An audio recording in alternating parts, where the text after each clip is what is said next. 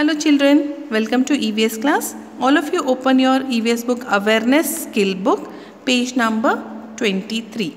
Page number 23. Today we are going to see about the animals living in and around water.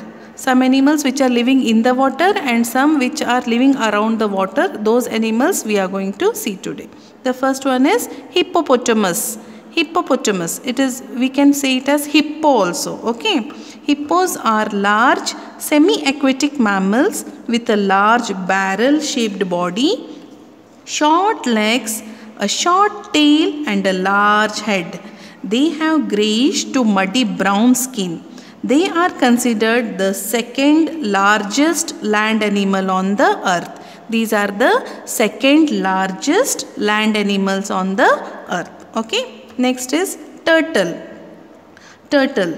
They have a hard shell that protects them like a shield.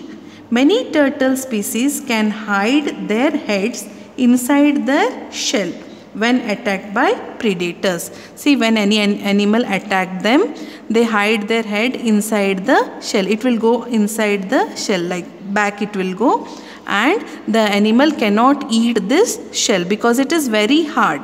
Okay, next. Which animal is this, children? F-R-O-G. This is a frog. I hope you have seen everywhere it is found. Okay, this is a frog. They are amphibians. Amphibians means they live in both land and in water. Amphibians. A group of frog is called an army. When there are many frogs, it is called army. They lay eggs. You know, children, frogs don't drink water. Okay. They soak it into their body through their skin. They need to live near water as their skin must constantly be moist. The skin should be always moist. So, for that purpose, they are living near the water. If it dries out, the frog dies. When the skin is dry, when water is not there and the skin becomes dry, at that time the frog dies. Okay. Next, whale. Whale lives in water, but they breathe air like us. They breathe air. They come up from the water and they breathe. When they will breathe, they will come up and they will breathe. They are the largest animal. They are very fast swimmers. They are very fast in swimming. Okay, and each whale has a unique tail. Each whale has a unique tail. Now next, last one is alligator. This is an alligator. Alligator have U-shaped faces that are wide and short. Okay, they generally live in fresh waters, lakes, and they are good predators. They have sharp teeth. They have the strongest bite of any animal in the world. And they eat frog, fish, turtle, snake, mammals, and they grow more than 14 feet. They grow more than 14 feet and they are the largest reptiles. They are the largest reptiles. Okay. I hope you understood about these animals. Okay. After this, turn the page. Nice activity they have given. This is a sticker activity. Sticker activity.